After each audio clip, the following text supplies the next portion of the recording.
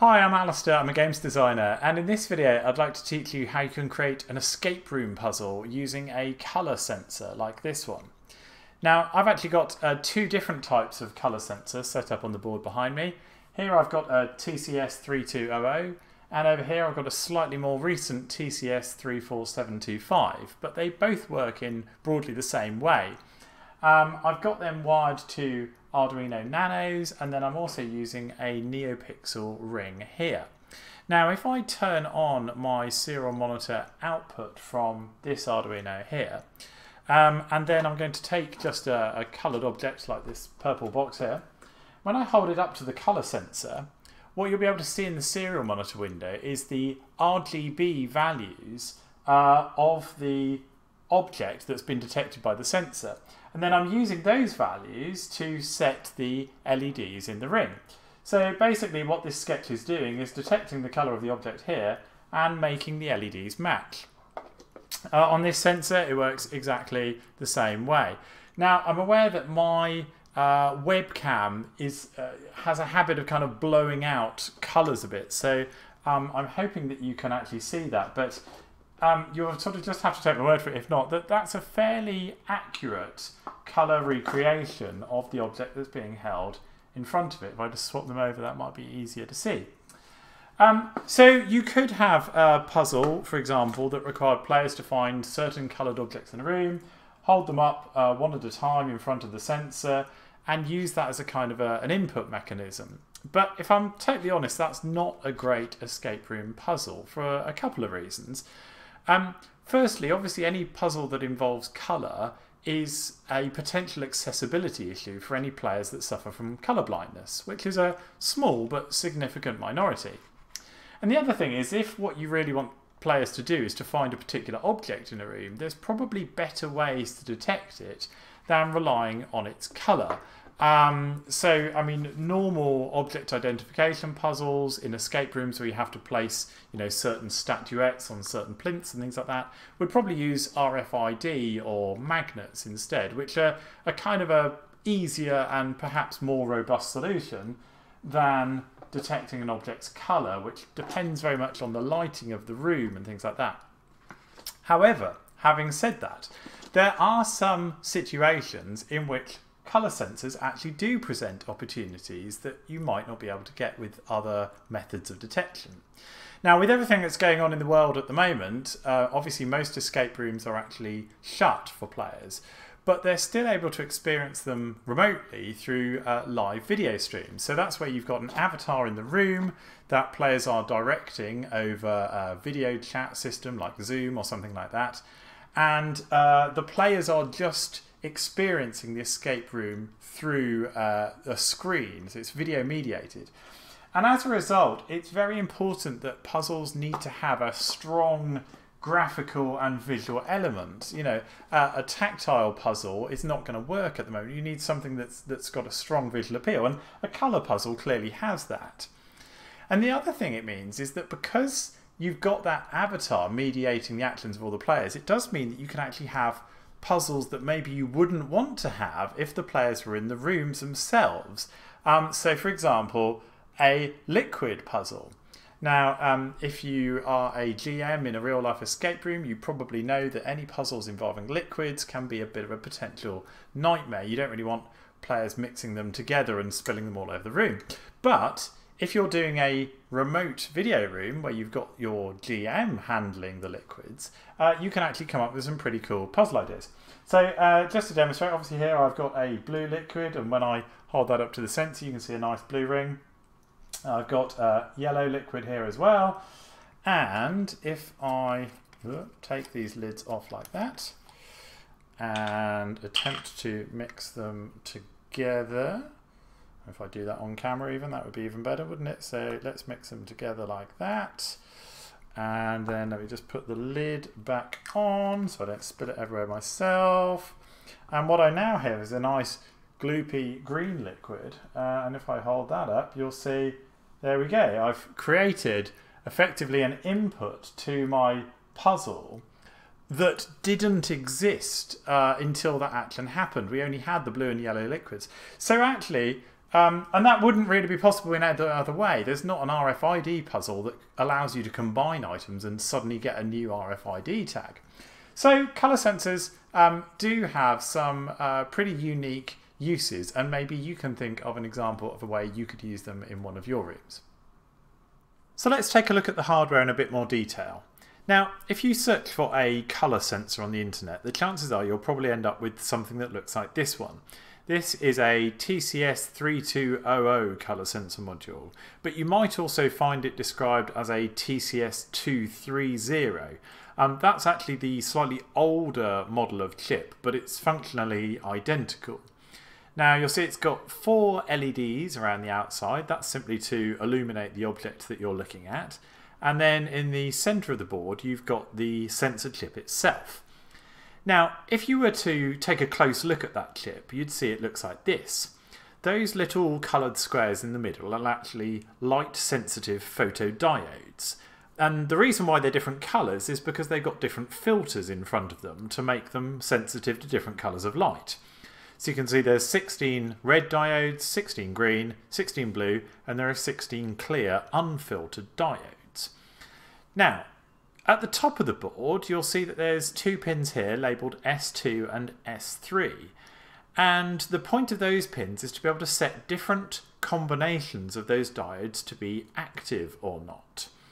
So, for example, if we set S2 to be low and S3 to be high, that would activate only the red photodiode types. And if we set low and high, that would be only the blue photodiodes, and high would be the green ones. And by doing that, we can actually record the separate components of the colour of the object we can see in front of the sensor. Now, there's a single output pin here labelled out, and that contains the output from the sensor as a square wave. So what that means is it alternates regularly between a high and a low signal. And the frequency of that wave, so the speed at which it flips between high and low, that's proportional to the intensity of the light detected by the currently active diodes. So that's a little bit tricky to get your head around, but I'll go over that in a moment. But just before I do, we've also got 2 more pins at the bottom here. We've got S0 and S1. And they control a sort of a scale factor for that output value. So you can think of these as sort of being like the sensitivity of the module. So let's say we actually want to use this to measure the colour of an object in front of the sensor. What we do is, first of all, we could set pins S2 and S3 low to only activate the red photodiodes here. And then we'd set the scale value that we want at the bottom here, and then we could connect the output pin here to a GPIO pin on Arduino and use the pulse in function to measure the length between pulses on that output pin. So that's measuring the frequency of the square wave on this output pin here. And then what we do, so that would give us a value for just what the red photodiodes are seeing. Then we could set the S2 and S3 values to only activate the green diodes and repeat that again and measure the output pin to get a green value. And then we set S2 and S3 again to activate only the blue photodiodes, and we take a third measurement. So now we've got 3 values representing the RGB value components of the colours of light seen by the sensor. Now, there's still a little bit of work to actually make those values usable, unfortunately. Although they represent the RGB components of the light, they're not really in a very convenient scale at the moment. Those values are actually measured in milliseconds, because that's what the pulse-in value gives you. So in order to convert them to something we can send to the NeoPixel ring, which is normally a byte value from 0 to 255, we'll have to do a bit more manipulation in the code, but I'll show you that later. But first of all, let me show you how you'd wire this sensor up. So I've got my colour sensor at the top here, and I've got it shown wired to an Arduino Uno, but in practice that could be any sort of Arduino or any microprocessor. In fact, there's nothing Uno specific about this project. And then, just because I wanted to recreate the demonstration I showed at the start of this video, I've also included the wiring to a NeoPixel LED ring here. So this is just going to change the colour of the LEDs to match the colour value detected by the sensor at the top here. It's obviously not required for the actual sensing part of the project, but I just wanted to kind of have a full demonstration of what I actually showed at the beginning of the video. So we've got the input here, and here we've got the output. So in terms of the wiring itself, the colour sensor module has a 5-volt input. That's going to the VCC pin here, and also ground. So they're connected to 5-volt and ground over here. Now on this board, we've also got this output enable pin, the OE pin over here. And what this pin does, it allows you to control whether the sensor is active or not. So when this pin is pulled low to ground, that means that the sensor is on.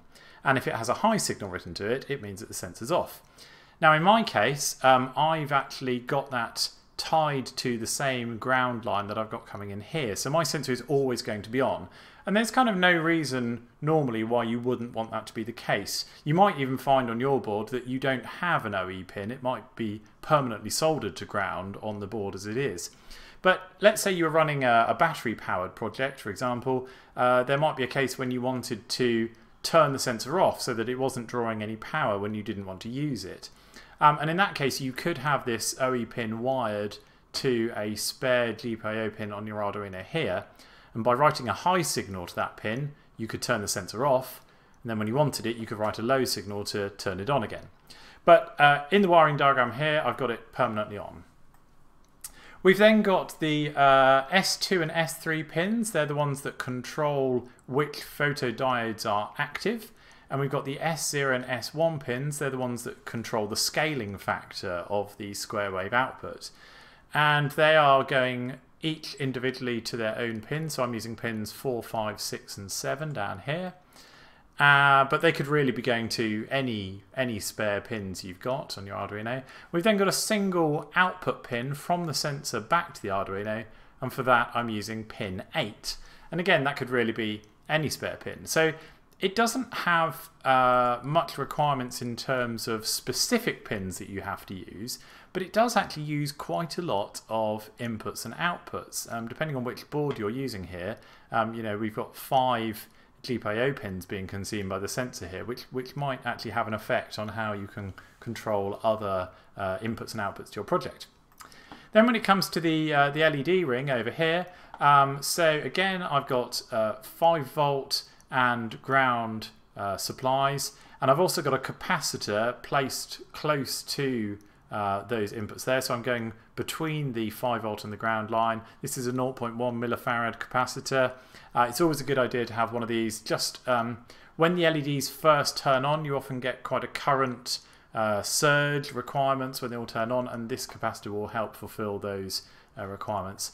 We've then also got a data in signal line, and that is going to pin 10 on the Arduino, and it's got a 330 ohm resistor as well. Again, that's not an exact value, anything between about 300 and 500 ohms on that resistor line there, but you shouldn't connect data in straight to an output from an Arduino. It may work straight away, but you do risk damaging your NeoPixels. So that's always best practice to have that just before the first LED in the strip. So that's it. Now here's the other sensor I'm using. This is the TCS34725, and this is a newer model of colour sensor. It too contains an array of photodiodes, and there's an LED in the middle of the board here to illuminate the subject again. But unlike the TCS320, you don't need to manually select different filters or take multiple measurements with this sensor. Here there's actually a little control unit on the board itself that does all that for you. Also, the diodes on this unit have an infrared blocking filter built into them, which means that they more accurately capture the colour that would be seen by the human eye, because we can't normally see infrared light ourselves. So if you have a sensor that blocks that out, you get a more realistic capture of the true colour value. And also, rather than having to measure the frequency of an output wave on an output pin, this actually has an I2C interface, so you can connect to and retrieve the RGB color value directly from the sensor. So it's much simpler to use, and you're likely to get better results from it as well. Now for the TCS34725, you'll see the wiring is much simpler. Over this side, I've still got my NeoPixel LED ring just as before, but the wiring to the color sensor itself, I've now simply got ground and 5 volts in, and then I've just got the I2C lines, so the data line SDA, that's going to pin A4, and the clock line SCL, that's going to pin A5, and that's it, just those two connections there. Now the I2C interface on a Arduino always uses those two analog pins, so you've lost 2 analog pins, you can't assign them to anywhere else. But if you've got other I2C devices that you want to connect to as well, you can create an entire network, an I2C bus of devices that still only use those same 2 pins. So it's a much cleaner, it's a much more efficient way of connecting devices, and it does mean that you've got all these spare pins up at the top still, which in the previous color sensor were all being used up with those S0, S1, S2, S3, etc. So it's a much neater arrangement of wiring. So let's take a look at the Arduino code, and we'll start off looking at the TCS3200 code. So if you followed any of my projects in the past, you'll know that I always use a fairly constant sort of template and structure. So we'll start off with the includes at the top. So this is any external code libraries that you're making use of. Now, I'm not actually using any external libraries for the color sensor itself. All of the code relating to that is contained in this listing. However, I am using the fast LED library just to control the LED ring which I'm using. And you can download that library from here. So then we go on to the defines. So the top one here, this is fairly obvious. This is just the number of LEDs in the NeoPixel ring that we're controlling with the fast LED library. Now, just to make it clear, you don't need to use a ring of LEDs here at all. You could just use a single RGB LED and light it up the colour of the detected colour on the sensor. In fact, you don't need to have an LED at all. But I just find that it has more visual effect if you have kind of a whole ring of them. So I'm using 32 here, but that's just a totally arbitrary number. That is the size of the ring I happen to have available to hand. So don't worry too much about that. Now this calibrate function here, remember I mentioned earlier that when you take the reading from the sensor output pin of the TCS3200, you haven't really got a usable RGB value. What you've got is the timing of the square wave when you have the red, green and blue photodiodes activated.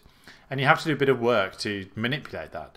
And that's how this calibrate mode is going to work. So this is a definition at the top of the code. When you first use this code listing, you're going to have to run it at least once with this calibrate mode enabled. And what that's going to do is that's going to output some raw sensor readings a bit later on. You'll see this section here only gets executed in calibration mode. And we're going to use that to help map the raw sensor values into RGB values. But I'll explain that in a bit more detail later on. Then we get the constants section here. So these are variables that are not going to change throughout the duration of the code. And we'll start off with some pin definitions. So we've got pins 5 and 4 on the Arduino are going to S0 and S1 on the sensor. And these are the pins that control the scaling factor of the output wave. Then I'm using pins 6 and 7 to go to S2 and S3. These are the ones that control the selection of different coloured filtered diodes on the sensor. And then I've got the output pin from the sensor going to Arduino pin 8. But again, if you're using a different wiring, you can just change those to whatever pins you're using. Now, the next section here, I've got 2 arrays, each containing 3 elements. for black reading and white reading. And this takes us back to that calibration mode again. So I'll probably need to go into more detail here. So what we need to do in order to get an RGB value, we need to be able to convert the sensor readings from a kind of an arbitrary range to a range between 0 and 255, which is going to represent a byte value. So what we need to do is, well, what sensor reading do we get when we are looking at a black object, because that's the absence of any colour, and what sensor value do we get when we're looking at a white object, because that's the sort of the maximum of all of the light intensity of all of the different filtered diodes. So that's what we're going to record here. First of all, what you need to do is you need to have the calibrate mode enabled, so this line here, and then you run the sketch and you hold up a black swatch sample, or turn all the lights off. You make the environment as dark as it's going to ever be, basically. And when you do that, you take a recording from the serial monitor of what the sensor values are in that condition. And whatever they are, you type them into this section of code up here. So that's going to be your red, green and blue photodiode outputs in a totally dark environment, because that's going to be the lowest RGB value that you're going to obtain from your setup. And then you repeat that again, but this time you look at a white object. So this is going to give you the extreme highest light intensity that the sensor is ever going to detect. And what you'll see here, so again you repeat that, you look at the sensor outputs in the serial monitor window of the raw sensor values there, and you should find that these values are lower than the black reading. So the way that this sensor is set up, when the light intensity is higher, the frequency of the square wave on that output pin there goes up, and that means that the time recorded between pulses goes down, and that's what this measurement here is actually. This is a measurement in microseconds. So the time between pulses for a higher intensity light is going to be less than it is for a lower intensity light. So this is going to give us the white and black, that's going to give us the extreme ends of our scale. And if we applied those values for each of the red, the green and the blue photodiode arrays, we'll be able to map any other colour value to lie somewhere in that range. So that's what this section here does. Then we go on to the globals. So globals are variables which are shared between a number of functions in the code. We'll define an LED array. This is going to contain the RGB values of the output that we send to our NeoPixel ring. And we'll also record a 3-element array of what the current reading is from the sensors. And also we'll have that corresponding to a color value. So these two variables here are the same. They describe the same thing, but this is going to be in terms of the sensor values, and this is going to be in terms of a color value after it has been mapped based on these readings here. Okay. Right, now we go into the setup function. So this is what runs when the code first starts running. We'll initialize a serial monitor just so we can actually see those calibration values and also the output of what the sensor is reading at the moment. We'll initialize all the pins. So obviously S0, 1, 2 and 3, these are all outputs that the Arduino is using to control the sensor. And the sensor output pin, this is going to be an input into the Arduino because we're going to read the output value on that pin. We'll set the scaling factor. So I'm using a 2% scaling factor. So this is done by writing S0 low and S1 high. So that's this value here. Now you can adjust the scaling factor to your particular project how you want. What it means is that if you have a scaling factor higher, what it means is that the values you return will have a greater degree of precision in them, but it will actually take longer to record the duration of the pulse on the square wave. So it's going to slow your code down a little bit. So just like in sort of many other decisions, it's a trade-off here between accuracy and performance. This I find works well for me, but if you're not getting reliable values from that, you can try one of these other scaling factors instead. Obviously not the power down one, sorry, one of these. Just know that if you adjust the values here, obviously you will also need to adjust the calibration values that you get here, because these will be recorded at a totally different scale than they were before.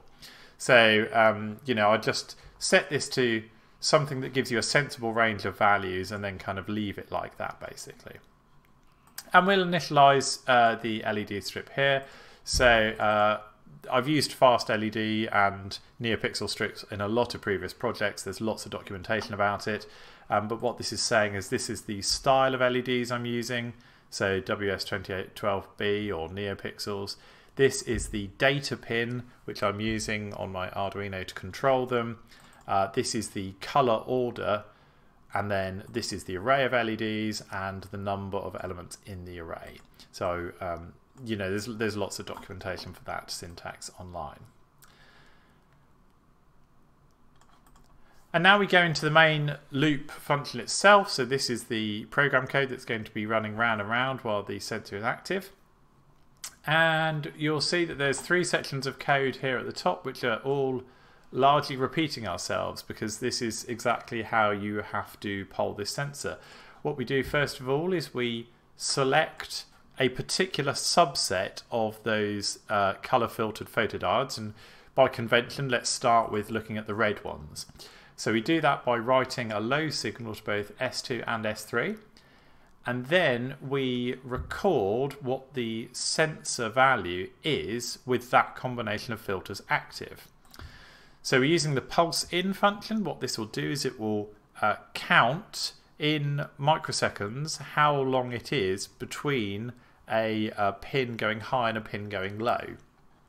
So we'll and we've got this square wave arriving from the sensor, so that's the perfect function to use.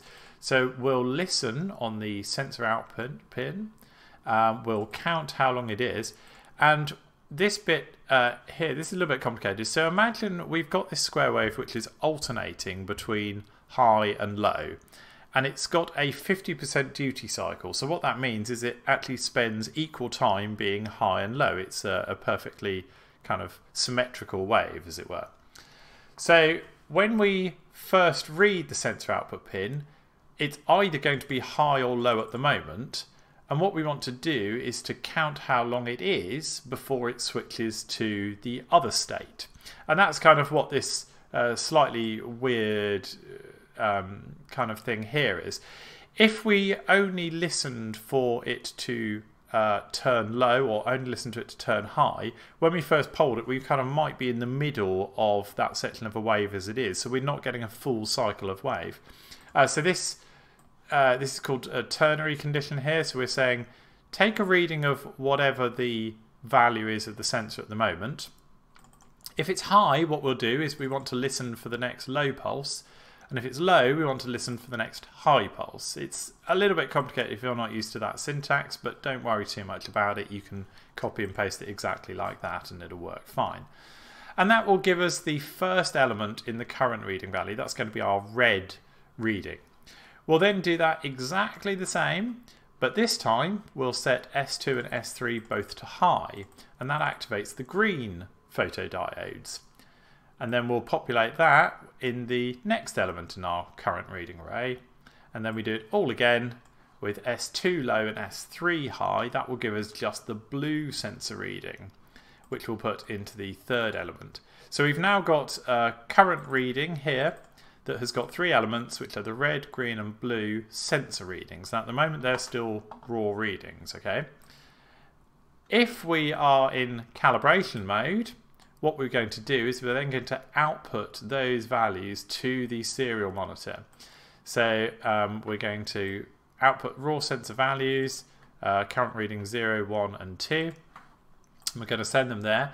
And what you would do at this point now is hold up your white or black card, get those values and copy them into the code here. Okay. Now, if we're not in calibration mode, that means that what we're going to do is we've already got our white and black values set in the code. So now we can go about converting the sensor values to where they lie somewhere in that white to black spectrum. And that's going to give us an RGB value we can use instead. So that's this section of code here.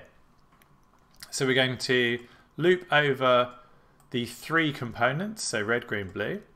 And we're going to use this map function here. So the Arduino map function can rescale a variable from any kind of arbitrary scale, so a scale of 0 to 10, let's say, to any other arbitrary scale, which might be 255 to 32,000 or whatever, things like that. So the order of the parameters here, we're going to pass it the current reading for this component. We're going to pass it whatever the black reading we got for this component was. So this is the lowest possible value that this set of filter diodes detected. Then we're going to pass it the white reading. So this is the highest possible value that this photodiode detected. And we're going to rescale it from that scale, which was what the kind of the input scale was in. We're going to put it into this scale instead. So 0 to 255, which is the common byte format of a single color. So, you know, when you look at a hex code for a color on the web or something like that, that's a 3-byte value. So each of the red, green and blue components is now somewhere between 0 and 255.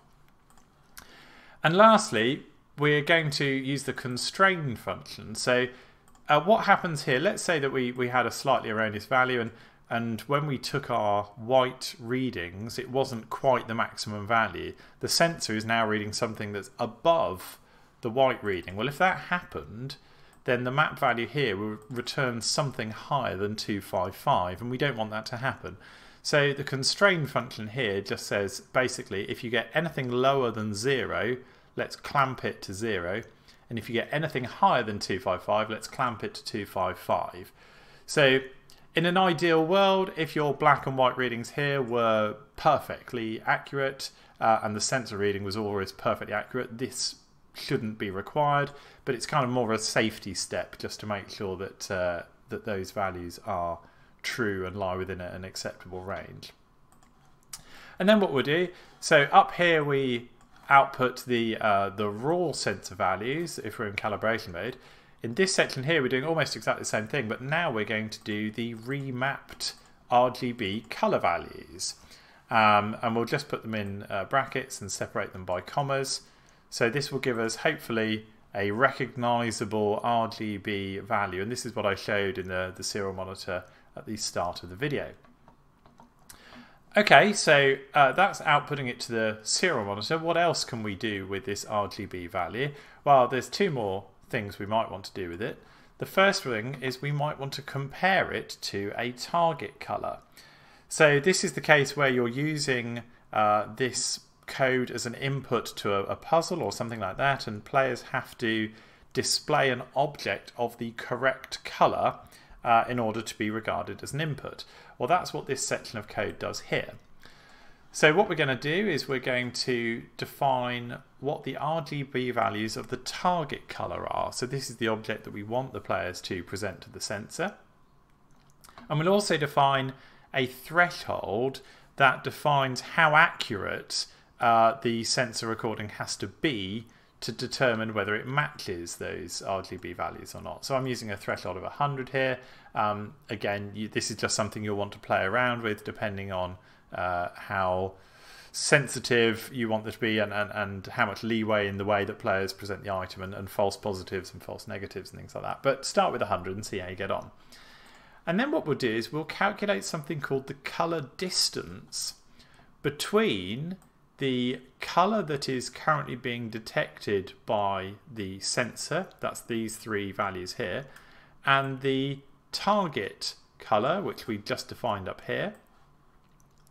And the color distance, this is defined in this function here. So this is a very simply, this is what's called a Euclidean distance between 2 values. So we take the distance in the red components and we square it. And then we take the distance in the green components and we square that. And we take the distance between the blue components and we square that. So the reason for squaring is not only does it magnify the extent of the difference between them, but also it doesn't matter whether B1 is higher or lower than B2, for example, because by the time you square it, it's going to end up with a positive difference anyway. And we add up all of those differences together. That is going to give you a value that represents the difference between the target value and the actual measured value. And if that is less than the acceptable threshold that we put up here, we're going to say, okay, that's a match. And in this section of code here, you could type anything you want. So I've just put a serial print line message, but this is the point where you could activate a relay, to unlock a maglock. You could do anything you really wanted in this section. And you could move on to the next step of the puzzle. So maybe you have to present a sequence of coloured items in the right order. In which case you would simply advance and check the colour distance between a new target colour instead. The other thing which you might want to do, having calculated the RGB value up here, is obviously to set the LEDs of the NeoPixel ring, and that is very simply what this last section of the code does here. So we'll loop over the number of LEDs. So remember, this was the number of LEDs in the pixel strip. I'm using 32, and I'm going to set them all to exactly the same value. So I'm not doing any complicated animation effects or anything like that. I'm just looping over every single one, and I'm setting them to the RGB values of the color that we remapped up here, which in turn was based on the sensor value, which had been adjusted to the black and white readings. And we call the fastLED.show method to actually send that array to the NeoPixel strip, and that is it. And to contrast, here's the code that runs the TCS34725 sensor. And you'll see that it is substantially smaller and simpler than the previous example. Now, one of the reasons for that is that I am using an external library here. You can get that from this link here. Although actually there's not that much done in that library. It's mainly to set up the I2C connection to the sensor. Again, I'm including the fastLED library for the output. Again, I'm defining the number of LEDs. This time I'm using a slightly smaller NeoPixel ring, so I've only got 16. And then when we get to the global section there, you'll notice that I no longer have to have the raw sensor values or the black and the white readings or any of that calibrate mode, because that is all done within the TCS sensor itself. This is why this code is substantially simpler. So what we do is we actually create an object from the TCS library here.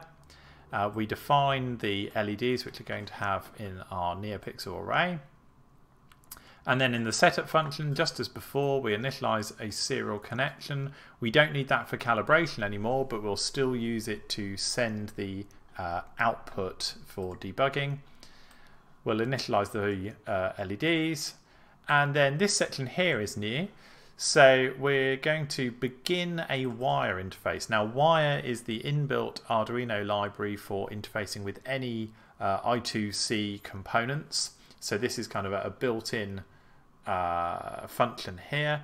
And then once that is started, we'll call the specific function that initializes the TCS sensor on the I2C interface. So that's what this bit here does. We'll try attaching the TCS sensor to the wire I2C interface that we began here.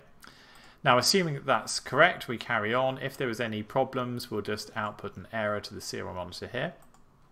And now we do have some options to configure the sensor. I'm not going to go into a great amount of detail here because they're explained here. This is a little bit like the scaling factor, which we saw was controlled by the S0 and S1 pins on the TCS3200. So there are different sensitivities which you can set, but I found that these are the defaults and these work well for me. So I'd suggest you kind of leave these alone unless you have a particular reason to adjust them. And then in the loop function itself, so you can see I can actually fit this all on a single screen now. The The first thing we do is we check whether the sensor has some values ready to be read. That's what the available function here does. And if it does, what we'll do is we'll retrieve whatever color it can currently detect. And notice that this is already a color value, so we don't have anything about this frequency of square waves or wavelengths or mapping, things like that. What we are getting here is a color value that has R, G and B components.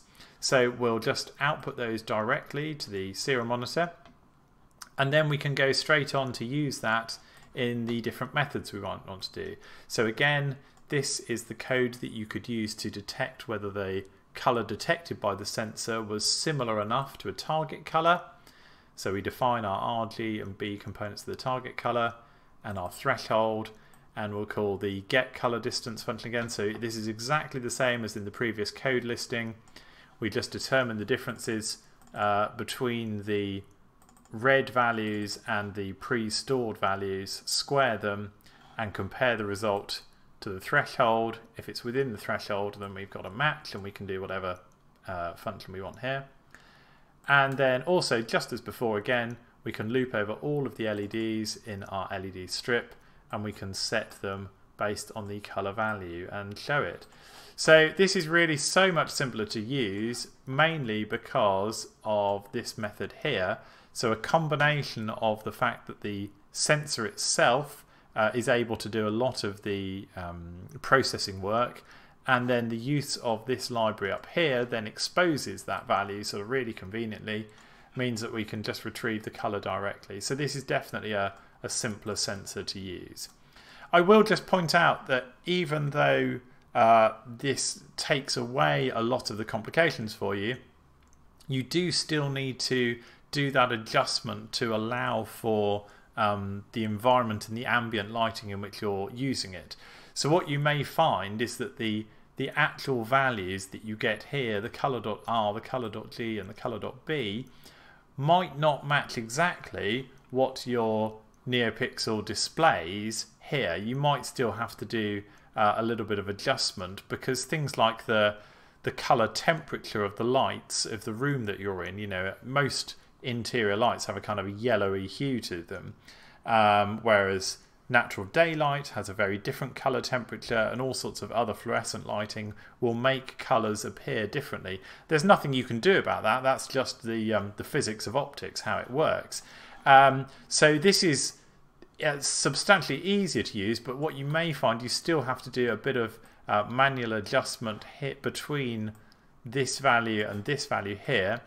And you may also need to adjust your threshold values here appropriately, just to account for the fact that, you know, light is not straightforward, and colour is actually a bit more subjective than it might initially appear. But other than that, this is all the code that you'd need to use. So I hope this video has given you some ideas and possible inspiration as to how you could use a colour sensor as part of an escape room puzzle. And I guess as a games designer, it's always good to have a whole range of different possible inputs that players can have to make interesting interactions in the room. So alongside RFID and magnetic sensors, and you get UV and infrared and switches and buttons and all these other different inputs, and colour is really just one more of those. And as I tried to demonstrate with the liquids example earlier, there are some kind of unique puzzle mechanics that you can use with a colour sensor that would be very hard to do with any other type of sensor. Now, one thing I ought to mention is all the examples I've shown so far have dealt with reflected light. So if you hold up a red object to the sensor, what's happening is that it is reflecting the light from the LEDs here back onto the photodiode array. But these also work with emitted light. So if you have coloured torches, for example, or a gel filter over a lens, and you can point that at the colour sensor, and in fact you can have multiple light sources of different wavelengths, different frequency light, and they can combine to create colour mixing puzzles as well. So if you didn't want to do the mixing yellow and blue liquids to make green, for example, you could mix different light sources instead and have them overlap. So maybe in a room set in a movie studio or something like that, you can imagine the spotlights with different filters on and having to point them all at the same time over the sensor to create a certain hue of colour. That might be quite a fun puzzle. As with all my previous projects that I put on this channel, I will be uploading the code for the Arduinos and also the list of parts that I've used and links to where I got these from, things like that. I will put those all on my Patreon page, which is linked in the description. If you would like to, and if you are able to support me on there, that would be amazing. My amazing patrons help me to continue to make these kind of videos every month. And if you'd like to support me to do that in the future, that would be great. If not, don't worry about it. I will carry on creating these videos anyway, and you feel free to comment below. I will do my best to help you if you would try to use this kind of project in your room somewhere. As always, you know, I love to hear examples. If you end up using this, or if you've got examples of how you'd like to see it used, do let me know. I really appreciate hearing from people all around the world that have kind of implemented these ideas. I think that's amazing community of escape room designers that exist in the world, and it's always lovely to hear from you. But if not, stay safe, and I look forward to seeing you next time. Thanks very much for watching.